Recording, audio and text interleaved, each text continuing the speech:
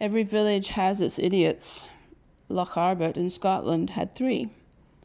And they were brothers 3 who lived together under a wooden frame pulled over with coats and left on the shore by 4 missages known in these parts as tinkers. They were part of the scenery, the only inhabitants of the shore, the only stragglers on Main Street during a downpour. They knew the history of Locharbert, not the kind to be found in books, but who had slipped into the lives of whom and when, which farmer's tup had got into a field of another farmer's ewes, whose baby had been fathered by someone else. In these things, the brothers were as dependable as the standing stones left behind in the fields around Locharbert by Druids. The older inhabitants of Locharbert could put a lineage to these 3, but for most folk they were simply Murdo, Donald, and Dooley. Like the tinkers they replaced, the brothers seldom bathed or carried out any other ablutions. In all weathers they wore army coats whose buttons had long since been replaced by string. In the colder months, the brothers wore newspapers inside their coats. In summer, which in this rural part of the world barely counts as the warm season, they rolled back their sleeves on unwashed arms. The brothers were not triplets, so they didn't look alike.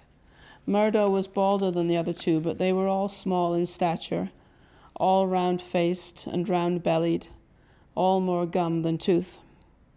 So before anybody else, the brothers knew the American was coming to Locharbert and how he was going to be staying with Mrs. McPhealy, because they knew the entire history of her family, the McNaughts, and they knew that the American was a far-off relative.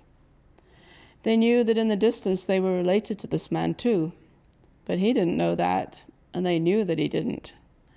They lived like tinkers, and the name Hollywood or even California belonged in their minds to the same nebulous zone inhabited by handless pipers or the grey ladies who haunted certain bridges in the woods beyond the town. History tells of the Druids of Kintyre, though not the history handed out to the children of Locharbert in books. John Knox and the Reformation had forged their path there, sanctifying only the Christians and damning to hell this land of godless pagans. The Christians in their pews were afraid of the stone circles that had been set in line with the rising sun, and of the Gaelic tongue which had once been spoken hereabouts and still was by farmers. Steve McNaught, the American, couldn't know about these goings-on, coming as he was to seek asylum from the money race and a life turned sour. He was looking for something simpler, something closer to heaven in the backwaters of Scotland.